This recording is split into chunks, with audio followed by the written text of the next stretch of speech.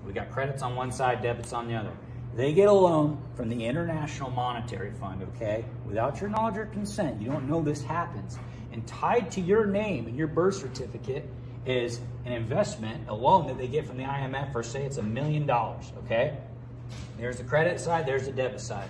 We also have insurance policies that come along with this system. That's not going to be part of this specific video, but check this out. So say you were born before 1975, the IMF loaned, you were bonded for about $1 million, okay?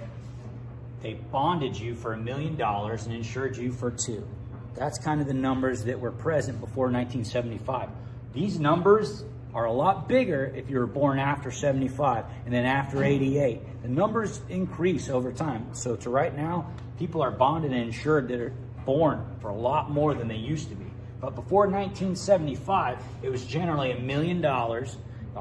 My parents were bonded for $1 million by the IMF, and they were insured for $2 million. That was kind of the norm for that time frame. So just use that as an example. Don't think about the numbers being the most important part. This is an example for like my parents' era, because those are the only ones that really care what I'm talking about and really listen to me anyways. So my parents were bonded and insured for $1 million. So what happens is U.S. Treasury bonds are issued, they're sold, they're bundled and hypothecated on a stock exchange. So they throw this $1 million out into the banks, okay? And it's borrowed, ones, fives, tens, etc. The banks for the public charitable trust. And they throw this out into the public, into the economy. What people don't realize is that original loan from the IMF, it's sold, it's bundled, it's hypothecated on stock exchanges your whole life in an off-ledger balance that you don't know about. So literally, you can be held as surety for the bond in a courtroom.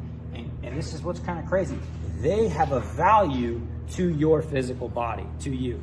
This is where your value and the credit of being you comes from. So that original investment is hypothecating throughout your whole life. Throughout your life, what's going to happen is you're going to go maybe get a college degree. When you get a college degree, you get another bond. You're bonded again. That's another CUSIP number.